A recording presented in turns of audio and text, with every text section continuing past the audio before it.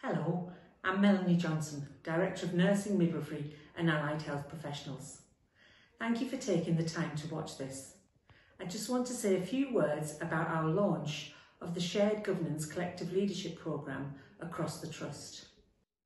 We've been lucky enough to be one of only 14 trusts nationally to be selected to take part in this programme that's been sponsored by Ruth May, the Chief Nursing Officer for England. The Collaborative Leadership Programme aims to help us as nurses improve the care that we give to patients and improve the way that we work. To do this, staff, in particular nurses who deliver hands-on care to our patients in whatever setting across acute and community services, need to be able to influence the way that that care is organised and delivered. I know that we all have challenges in our daily work, especially at the moment. But I truly believe that nurses working in the front line are best placed to identify and deliver changes which can improve the care that we give. I'm asking you to help us deliver meaningful, evidence-based change to make things better for our patients and their families. Some of these changes might be very small. It's often the small things that matter most to patients and their families. Some of the changes might be big projects that develop and get rolled out across the Trust and beyond. Whatever it is, it's about making things better for our patients and families and for us as staff who work in the Trust. We also need to think about our own ways of working, how we can make it easier to do the right thing, how we can make things better for ourselves so we can deliver the care that we want to deliver for our patients and improve our own working lives in terms of our time at work and out of work, and think about our own health and well-being. A lack of staff is often seen as a barrier to making change. But at the moment, we have more registered nurses and healthcare assistants working in our Trust than ever before. I know it doesn't feel like that because of the impact of COVID-19, but as next year progresses, as the vaccine rolls out and the pandemic comes under greater control, I know that we will feel the difference in terms of the numbers of staff in our nursing workforce, and we will have much more capacity to deliver change.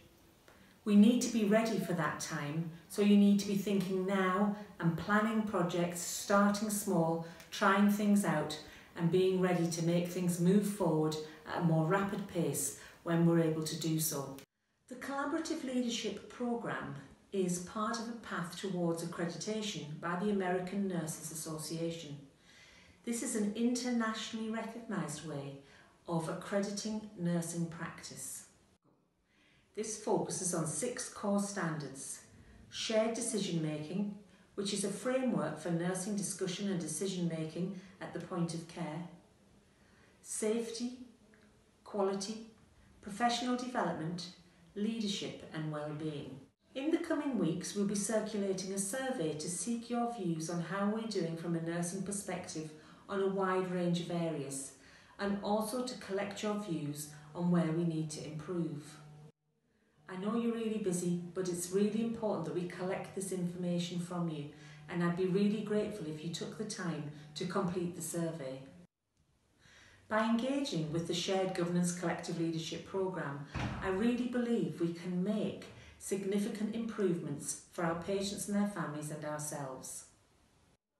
Through these improvements, we can create a positive practice environment where the care we deliver is truly outstanding, where you as a nurse in this organisation feel supported and listened to, where you feel able to influence the care that we provide and how we provide it, and where you as an individual can develop and flourish in your role, and where we all as nurses can be proud to work at South Tyneside and Sunderland NHS Foundation Trust.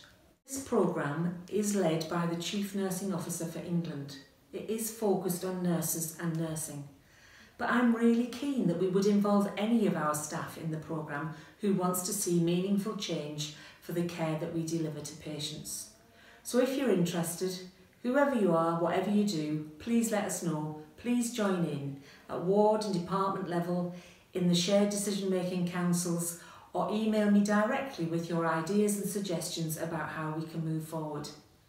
This really is an exciting opportunity for us to develop and build on the excellent care that we give to make it truly outstanding. Please don't hesitate to contact me if you're interested, and I really look forward to seeing how this develops over the next year.